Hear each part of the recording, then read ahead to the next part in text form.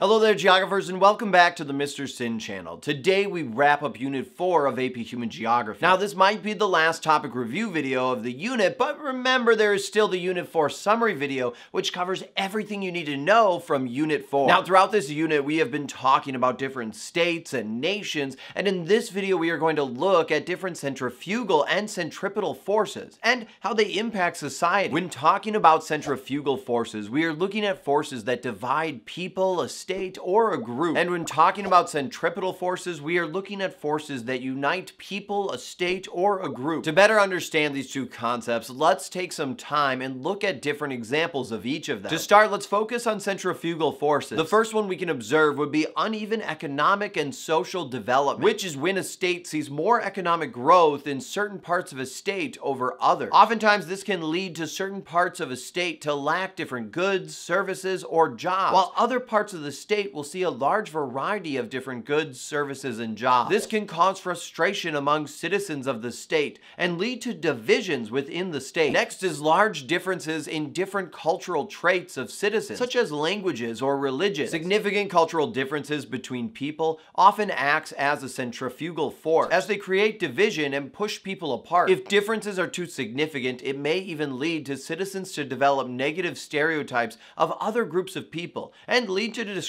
Another centrifugal force would be corruption within a state. States that have corrupt governments, businesses, and other institutions often alienate their citizens and create division within a state. All of these different centrifugal forces could lead a state to become a failed state, which is a state that no longer has a functioning government, which means the state cannot perform its basic duties and loses its authority over the land. This can happen when the citizens of a state no longer view the government as legitimate and the state no longer functions properly. An example of a failed state could be Syria, which in 2011 became involved in a civil war, which is currently ongoing. Syria is no longer able to provide the basic services for citizens, such as infrastructure, running water, food, education, and other essential services, thus making it a failed state. Centrifugal forces may also lead to a stateless nation and ethnic nationalist movement. Remember, a stateless nation is a nation that has a history of self-determination but does not have a recognized state. Oftentimes, stateless nations create pressure on the state to separate, since the nation is seeking to have its own state. Ethnic national movements, on the other hand, are when a specific cultural group wants to separate from the state, or wants control over themselves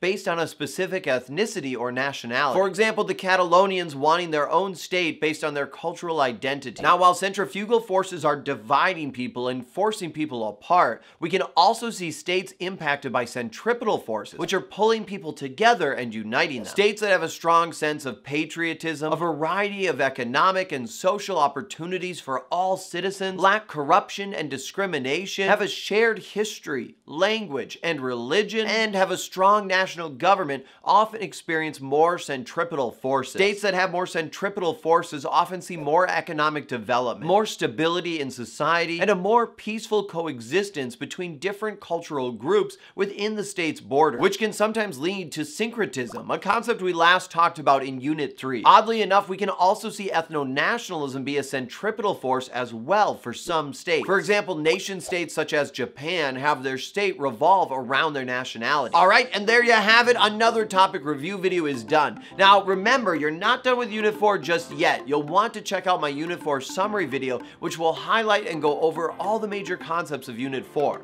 Plus, you should check out my ultimate review packet for more help with AP Human Geography. In the packet, you will find practice review questions, quizzes, study guides, answer keys, and much more, all of which will help you get an A in your class and a 5 on the national exam. As always, I'm Mr. Sinn. Thank you so much for watching, and I'll see you next time online.